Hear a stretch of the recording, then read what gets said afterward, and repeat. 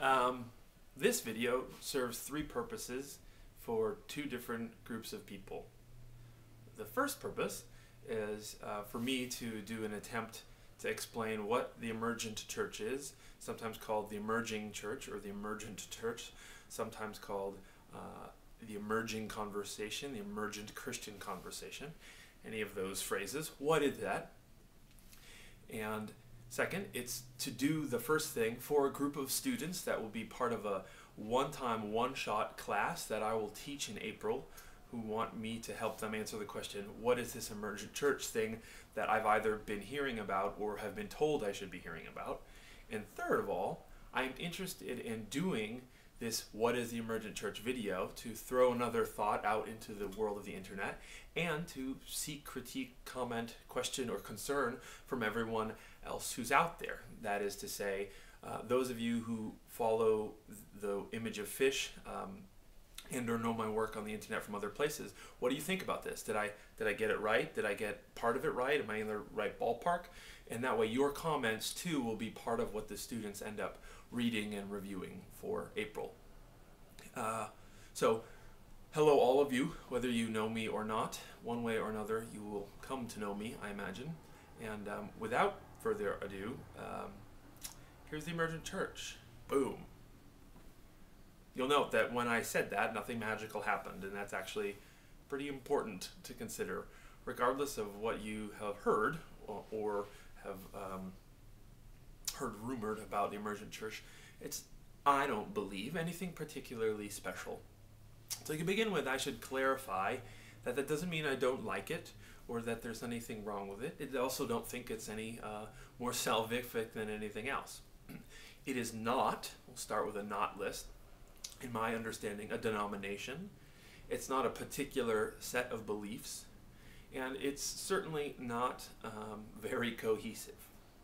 So that leaves the question, well, what is it? Well, there's some historical answers to what it is, and I'll put some links below for you to take a look at in terms of where did it come from, how did it get here, where is it headed. But what I want to answer in terms of what it is just experientially what my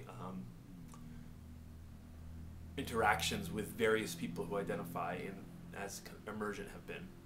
That's to say, it's a group of folks who, admittedly at this point in time, are mostly white and just experientially are mostly men, although it's certainly not always the case that that's true.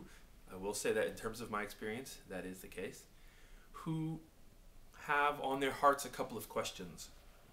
One, how am I to be a Christian when a lot of the things that I was raised with and or that my tradition tells me being a Christian is about, or culturally is about, I have an issue with?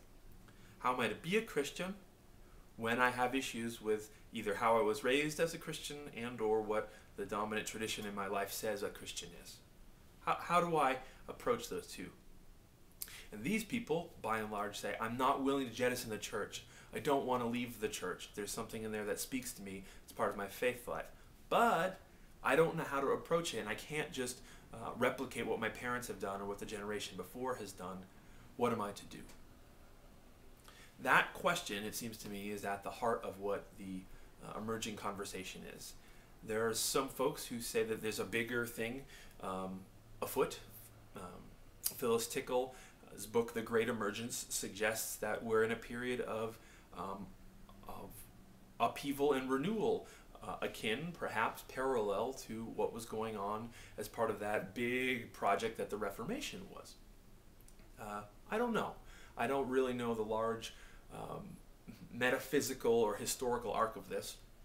I know that because of various conferences, websites, and little gatherings of people who identify with emergent, I have been in conversations with people I have never been in conversation with before and would not have were it not for this thing called the emerging church. I've had conversations with Pentecostals from the Midwest, with staunch Bible college school pastors, with folks that are developing emergent communities where they're living together under a monastic rule in urban areas, in farm rural areas. I've talked to men and women both who are pastoring communities that identify as pan-denominational or trans-denominational as opposed to non-denominational. I've worked and worshipped with folks who are part of churches that have almost as many people regularly attending it who do not identify as Christian as they do who do. And everyone feels a sense of hospitality and welcomeness and gratitude. So these are things which are not necessarily new.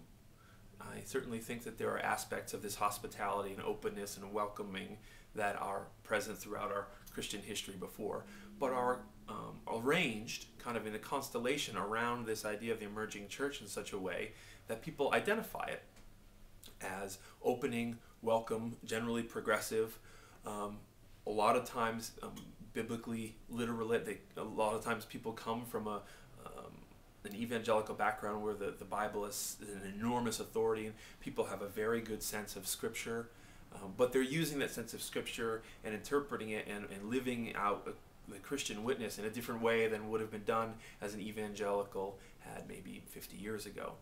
That's led some people to say that the emerging church is a post-evangelical movement. Some people have been called to say it's a post-denominational movement. For me, it's not that.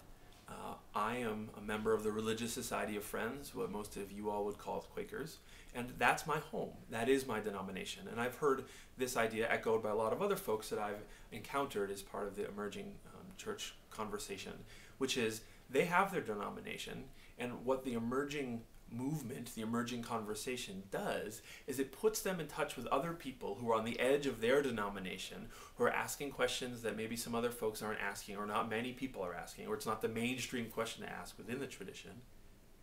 And it puts them in conversation and dialogue with one another. That's to say, in my conversation with evangelicals outside of my tradition, with Pentecostalists, with mainliners, with evangelical Lutherans and Episcopalians and Anglicans, with all of those people, folks who sometimes feel on the edge of those traditions but feel rooted in those traditions, I learn more what it is my tradition has to offer to the world and to Christianity writ large.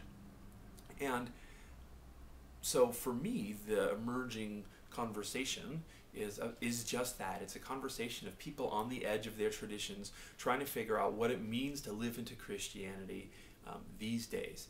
Tend to be fairly liberal and progressive, and again, in my experience, it tends to be young and white and men. I'd say at least 2/3 of the people that I've connected with tend to be that, but it's certainly not always. There are communities that are very diverse in age, sexual orientation, religious background, and any number of other factors that you could think of that would diversify an audience. Where it gets dicey, of course, is in critique. And a lot of folks have pointed at the emerging church and said, look, you don't even know what you are. You can't define yourself. Your answers are very wishy-washy. You won't come down on what it is and isn't. And as a result, you're a victim to relativism. You don't know what you believe. You don't even know what other people should believe. You don't even know if there is a right or wrong. You're the devil's work. And it's very easy to go onto YouTube or any number of other places and look at the emergent church and hear all sorts of claims made against it. Most of the time, I experience is the claims made that the emergent church are satanic tend to portray the emergent church as if it was a solid movement or a solid denomination. And while there certainly are churches out there that identify themselves as emergent churches and they don't have a denomination, they're pan-denominational or trans-denominational. For as many of those churches that are self-identify as kind of upstart emergent churches, actually the building and the congregation, there's many more who just are part of other congregations and other denominations who are involved in the conversation because they've read a few books by people that get identified as emergent. They're interested on thinking on the edges of their tradition and are still identifying themselves as Christians within a particular stream, but are asking some questions that don't always fit so nicely within the boxes that our traditions have set up. So be aware of that. Be aware that the emergent church tends to get criticized. When it's criticized as a monolith, I think that that's unfair. I think there's as many different kinds of folks that identify with emergent as you could possibly imagine. So the criticism there tends to be around relativism, around about post-modernity, and you can link to another thing that a video I've made around what this whole postmodern thing is from my perspective. It gets accused of using Humpty Dumpty language, which is to say emergents use language and they twist words, specifically scriptural words, to mean whatever we want. We perform some kind of a regular eisegesis. And probably there's some truth to all of those criticisms. I just want to make sure that you know that they're out there. My experience, though, is that at its best, it is an authentic representation of the Christian message and the Christian call. That is, to a radical hospitality, which welcomes and embraces the other, no matter how strange, regardless of their skin disorders, whether they're prostitutes or drunkards or from another denomination, whether their sexual orientation matches what we think an ideal one should be or not. Regardless of all that, it says, welcome, come in. We need to figure out how to live together in Christ's love and under Christ's name and rule somehow. And the plans for that, we don't have. So let's get working together to figure out what those are supposed to be. And of course, just like any organism or ecology adapts to its environment, so too does this emerging conversation. There's all kinds of folks all over this country who, because of different space and place and time and tradition and energy and age, are engaging with this question in different ways. As a 20-something with a young daughter and a new house in Western New York, my engagement with these questions of what do I do with this new stuff is absolutely contextualized by all of those things and by my tradition within the Religious Society of Friends. It's going to be different anywhere else where people engage the question of what are we to do. So it's a series of tools, and it's a type of conversation and a way of considering what the way forward is, given that there's so much multiculturalism and Christian diversity around us. That's my understanding, at least, around what the emergent conversation is.